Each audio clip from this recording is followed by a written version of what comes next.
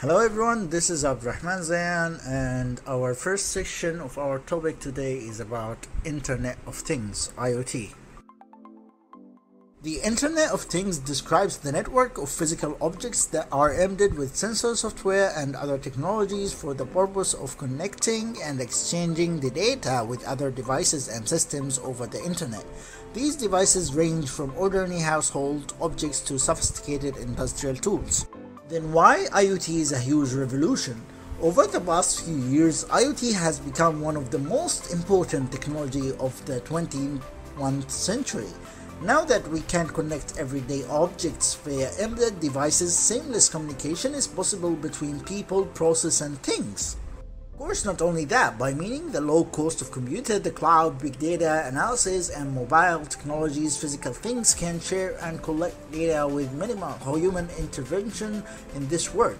Digital system can record, mirror, and adjust each interaction between connected things. So how does it work? IoT devices send the data through internet, then data analyzed in IoT cloud, then the instruction will be sent to another IoT connected devices. History of IoT growth. We can see from the graph that in the last 5 years we had a huge development in IoT. 2020 we have over 50 billion IoT devices. So how about the future of IoT growth? Experts state that in 2022 we will have 75 billion devices and 100 billion devices in 2025. The goal of IoT is to connect many devices over a wide area at a fast speed while consuming low power. Which brings us to the more popular research area in IoT called the Low Power Wide Area Technologies, or LPWA, which can be classified into a non-cellular network where you need a dedicated wireless network to connect your IoT device to the receiver, or a cellular network where you only need a mobile internet network such as 4G and 5G to connect the devices.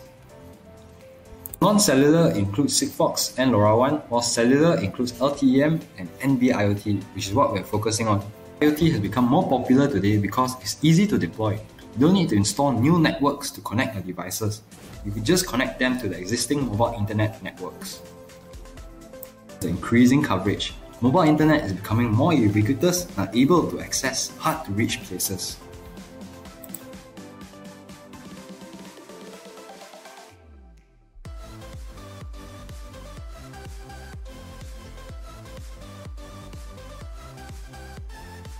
So NB-IoT refers to Narrowband IoT, which is a communication protocol for LPWA networks and uses existing mobile internet networks.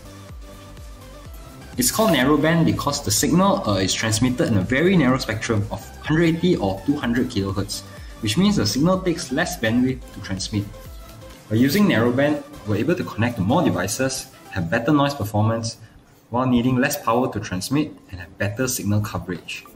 NB-IoT is created by Huawei and Ericsson, and they're designed for constrained devices which have limited processing power, connectivity, and battery life, suitable for IoT devices, such as IoT weather stations in remote locations. It's also designed for low bandwidth and latency demand, where data is transmitted only once in a while, such as smart parking meters. It's also designed for stationary sensors, such as the IoT soil pH meters. Therefore, NB-IoT is perfect for remote, stationary, low power, and low data rate use cases. So one of the main advantages of NB-IoT is its high connection density, which means you can support up to many devices per cell. It also has extreme coverage and it can cover 100 times larger area than 2G to 3G networks. NB-IoT devices also has a longer battery life, and they can last up to 10 plus years in a single charge. It's also very cheap to deploy as the modules cost less than $5 and we do not need to build new networks to deploy. In today's presentation, I would like to talk about traditional metering. There is 3 main topics to be covered: definition of metering, how it's conducted, and problems faced in metering. So what's the definition? Metering, in general, is referred to measuring a quantity using a specific device. Conventional meter simply records overall usage and does not allow for monitoring A conventional meter requires a meter reader to read it each month. They measure the amount of energy you're using and show them on the display in front of you. How it's conducted? Let's see.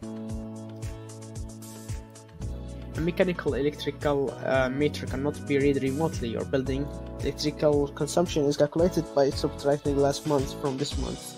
If you want to know how much electricity you're using, just simply subtract the first reading of the month from the last reading, and it will show you how many kilowatts you're using.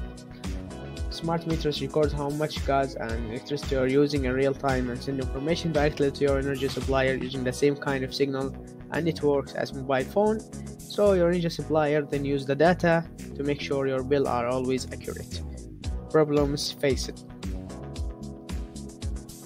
A meter reader physically comes to the customer home or business to record the information and send them to the metering company. There is no data storage. If access cannot be gained to the meter, this may result in an estimated bill. Electricity use is tracked by either waiting for customers' monthly or quarterly bill. This application uses smart IoT meters to remotely monitor and record electricity consumption. IoT electricity metering comprises of three important things, which are smart meters, Narrowband IoT network, and lastly data management system. Together, these three pieces complete IoT electricity metering, and this solution is called advanced metering infrastructure. Now let's see how does it work. First, the electric meter data is transmitted over a Narrowband IoT radio interface to the data management system. The data management system provides management interface for billing, online prepay, customer relation, asset management, and etc. First, it provides wider coverage as it offers 20 dB extra coverage gain than 2G network, which enables it to be deployed in difficult locations such as tunnels, basement, and rural remote areas. Second, it provides a massive connection where over 50,000 IoT models can connect to a single network. Third, low cost and low energy usage. Since operating on Narrowband IoT saves a lot of maintenance cost as module can operate over years with a single battery charge. Last but not least, it is easy to deploy as new users can be added to the network anytime as long as there is network coverage. Here are some countries that use IoT electricity metering. Portugal. Huawei, in collaboration with Jans and u-blox, developed the first Narrowband IoT smart meter used in electricity smart metering for homes and generators in Lisbon. China. China mobiles provide automated meter reading services consisting of Narrowband IoT smart meter and cloud-based device management. Sweden. Telia, a Swedish company, has built Narrowband IoT networks to connect existing meters with both Narrowband IoT and Category M1 radios, which is now converting and managing over 2 million or 5.4 million electric meters across Sweden with cellular connectivity.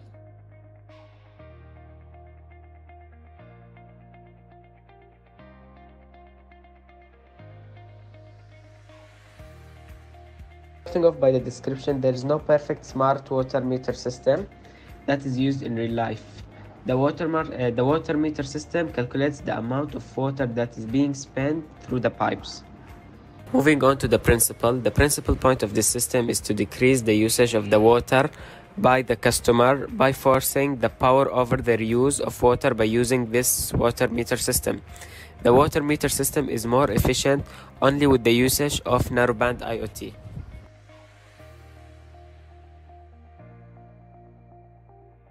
Narrowband IoT is the trending technology development in the current industry, with the huge service providers around the globe. Narrowband IoT makes the system much smarter and more efficient.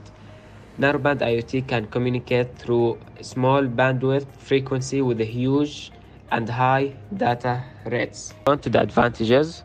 First of all, we have low maintenance cost. Number two, there will be less consumption, and it will also reduce the leakage. And finally, we'll have a lower bill price, that the average bill is reduced by 15%. Start off by establishing the connection between the controller and the network. Then the sensors are going to read the value and displayed on the LCD. After that, the data is going to be uploaded to the cloud, and then it will be compared by the threshold, and if it's greater than the threshold, it will send an SMS to the mobile phone. We can see the smart water system in one of the cities. We can see like the power consumption, the power factor, the pressure is decreased by 75 and there is a leakage detected, and you can see the smart meters before the water enters to the building. Water flow in South Korea before using the smart meters. We can see in from table 1 that there is like a high water flow rate. For example, Seoul 95.1, Busan 91.7, and we can see in the second table the flow rate from 2015 up to 2016. Water management strategy in Korea is water management plus smart technology is equal to smart water management.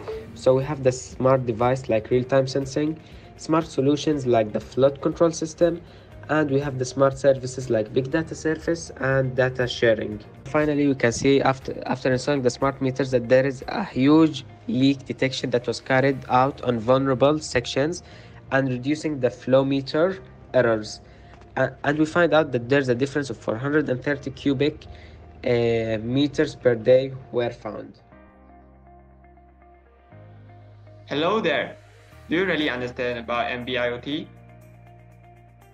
There are many misleading concepts of NB-IoT nowadays. Hence, there are some facts that we must know beforehand. First of all, many people think that NB-IoT cannot allow any mobile interaction, but they are wrong.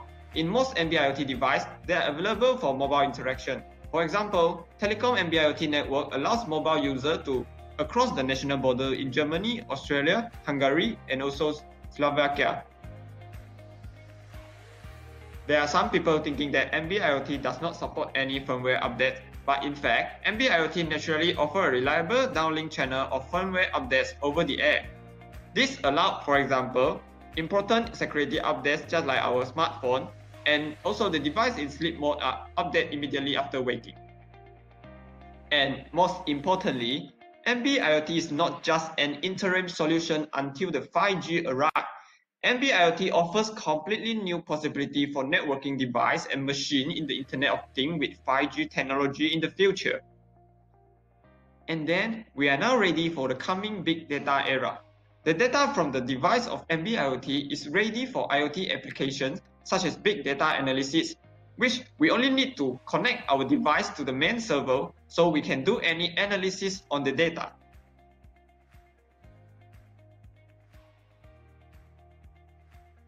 So next, how about let us talk about some risks of NB-IoT.